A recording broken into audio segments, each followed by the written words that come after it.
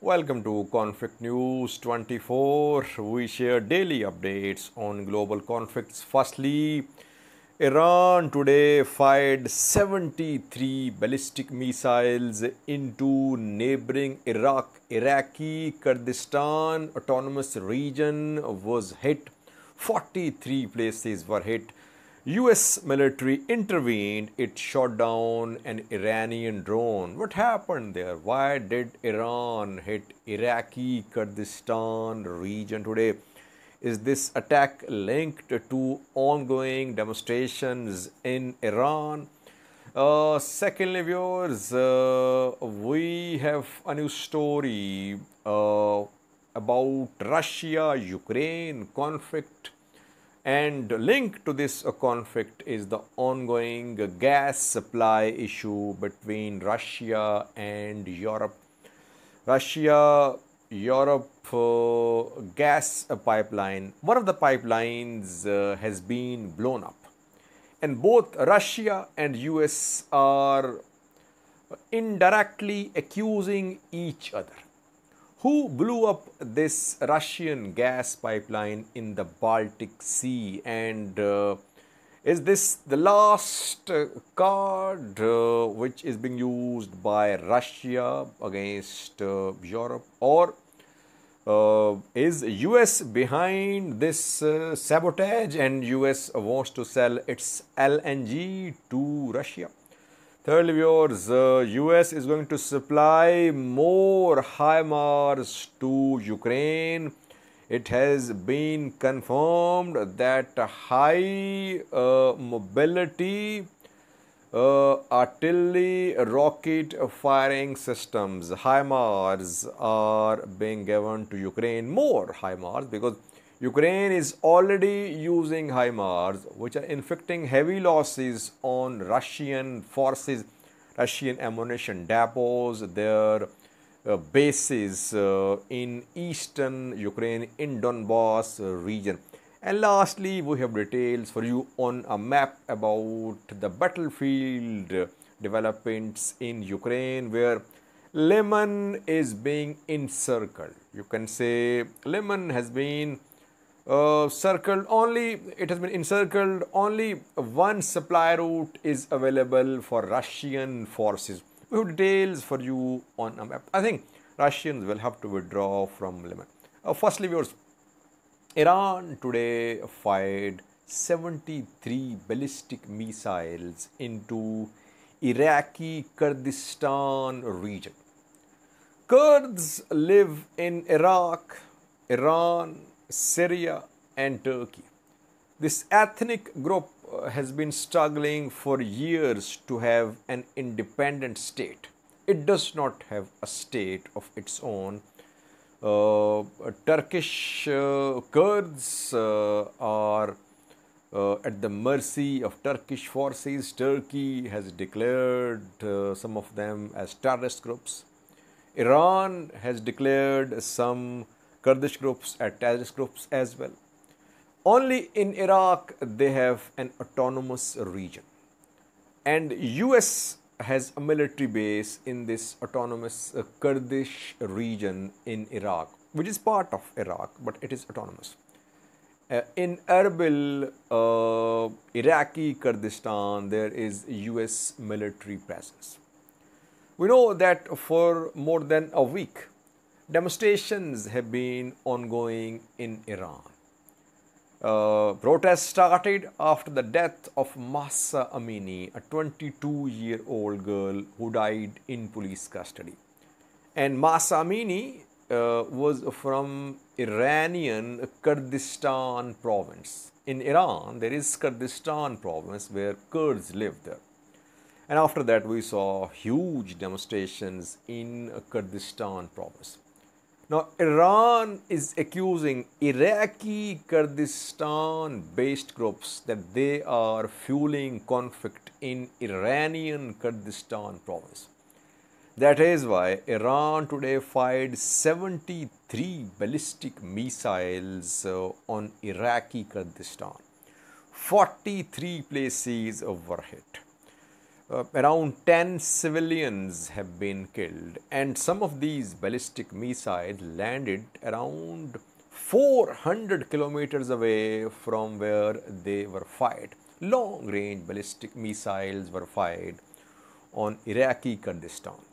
Iranian drones became involved too. Then US military intervened a little because it has a military base there, and US forces shot down an Iranian Mohajer 6 drone today over Iraqi Kurdistan. So it's a new escalation. Iran is accusing Iraq-based Kurd groups in Iraqi Kurdistan that they are fueling protests, demonstrations, conflict in Iran. US will obviously it is backing demonstrations in Iran. It would like demonstrations to gain momentum. If this demonstration in Kurdistan province of Iran gains momentum, it could lead to more military escalation between Iran and Iraqi Kurdistan province, where we know that Iraqi Peshmergas are trained, backed and armed by US. Peshmergas are Kurdish forces of Iraqi Kurdistan. So tensions there, civilians killed. Will there be some counter attack from Iraqi Kurdistan on Iranian territories? That remains to be seen. Secondly, viewers, a new story about gas supply issue between Russia and Europe. Europe has been relying heavily on Russian gas. Europe say that Russia is using gas as a weapon. It is suspending gas supplies to Europe before the start of winter. It wants Europe to give in. It wants Europe to stop supporting Ukraine. On Monday, a Russian gas pipeline which transports gas from Russia to Germany was blown up. In the Baltic Sea, it was blown up.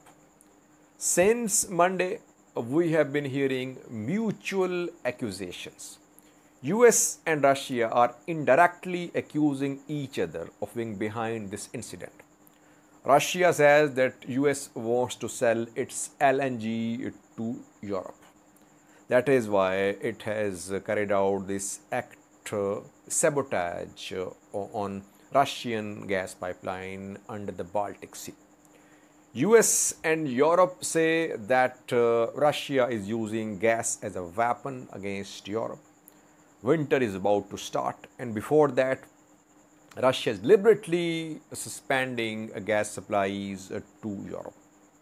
There are three main gas supply routes from Russia to Europe. One is this pipeline blown up, and it will take around 3 to 6 months to repair this pipeline. It means that there won't be any gas supplies to Europe from Russia via Nord Stream 1 and 2 because its section in Baltic Sea has been blown up. Second route of gas supply from Russia to Europe is through Ukraine. Russian and Ukrainian gas companies are involved in a dispute over payment of transit fee. And third route is through Turkey. So one route totally cut off, two routes still available. Russia is pumping gas to Europe through Ukraine and through Turkey. But before the start of winter, in coming weeks, we could see suspension of this gas supply as well. That is why gas prices going up in Europe. Before the start of winter, gas rationing has started. Germany is suffering the most. German industry is suffering the most, and Germany is on the brink of a recession, partly because of suspension of gas supplies from Russia. So both sides accusing each other Repair work will start after a week because this gas pipeline was full of gas. Now all gas will leak, then repair work will start, which will take around 3 to 6 months. So coming winter is very difficult. It's testing winter for Europe. Thirdly, viewers, US is going to provide more HIMARS to Ukraine. We know that HIMARS, high mobility artillery rocket systems, have hurt Russian forces since they were supplied to Ukrainian forces. These HIMARS are extremely precise. Rockets fired by HIMARS systems are extremely precise.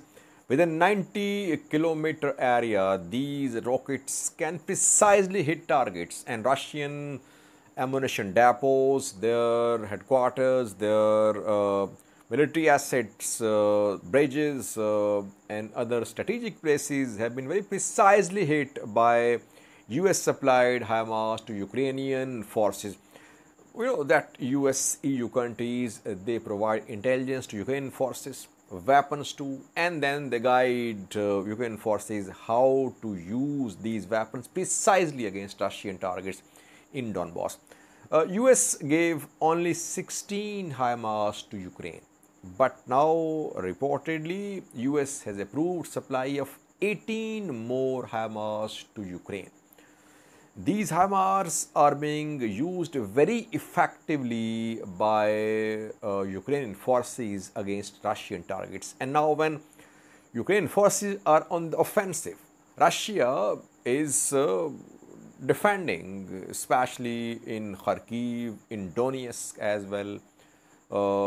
Russia is not on the offensive, it is defending its gains. Now, when Ukrainian forces have a momentum on their side, US is stepping up supply of HIMARS to Ukraine, which will definitely hurt Russians in coming days. Lastly, viewers, Lyman, a key town in Donetsk, is being encircled by Ukrainian forces. Some key towns to the north of Lyman have been retaken by Ukrainian forces. Ukrainian forces have managed to reach Donetsk-Luhansk border. We have details for you on a map. Have a look at this map. Ukrainian counteroffensive in Kharkiv Oblast, which started somewhere from here, is going to reach Donetsk-Luhansk border here. Last stronghold of Russian military in Donetsk area, which is between Luhansk and Kharkiv, is under threat. Lyman, viewers. In previous videos, I have been updating you about Ukrainian advance towards Lyman, all the way from the areas close to Chuhiv. Ukrainian forces advanced, they took control of areas in Kharkiv, then they entered Donetsk here. This is Kharkiv-Donetsk border. They crossed Oskil River. They crossed this river, Siversky Donetsk as well. And gradually they were moving towards last Russian stronghold in Donetsk. Not in entire Donetsk, but this Donetsk part, which is between Luhansk and Kharkiv. Lyman under Russian control, but it is being encircled, viewers. To the west and north of Lyman, all major places have come under Ukrainian control. You can see Novoselivka here. Firstly, secondly, Nove can be seen. Thirdly, Kolodiazi can be seen. These are new territorial gains by Ukrainian military in the last 48 to 72 hours. It has been visually confirmed. Ukrainian military is in Novoselivka, Kolodiazi, and Nove. And interestingly, the military, Ukrainian military, has managed to reach the border, Luhansk-Donetsk border. This is Luhansk, Donetsk border, and reportedly, gradually, Russian forces are being pushed back into Luhansk. You can see Red Kurdab here. To the east of Red Kurdab is this settlement. You can see its name. It is Katerinivka. It has come under Ukrainian control. And this is Donetsk-Luhansk border. So you see that from Kharkiv, Ukrainian military has managed to reach Luhansk border by taking parts of Kharkiv and parts of Donetsk. Now, this last Russian stronghold remaining in Donetsk, Donetsk part between Luhansk and Kharkiv is Lyman. Lyman is encircled. To the north, all major towns under Ukrainian control. To the west as well. To the south as well. You can see here Debrova. I think around a week ago, I reported about Ukrainian forces having entered Debrova. They have crossed Sivsky Donetsk and they have entered Debrova. So you see that only one supply line is available for Russian troops in Lyman, and that is from Crimea. Reportedly, Ukrainian forces are now putting pressure upon this supply line. Russians will have to withdraw from Lyman, it seems. You can see here the border, Donetsk-Luhansk border. It seems that Russians are going to withdraw back into Luhansk, and then fighting will start for these two major Luhansk cities, Severodonetsk and Lysychansk. Bilohorivka is under Ukrainian control for some days, we know, and if Russians lose Lyman, obviously pressure will be shifted towards Crimea, Rubezne, and then the two cities, Severodonetsk and Lysychansk, which were taken by Russians after weeks of fighting. So I think that fighting is definitely approaching Luhansk. From Donetsk, it is now going to approach Luhansk in coming days. Thanks for watching.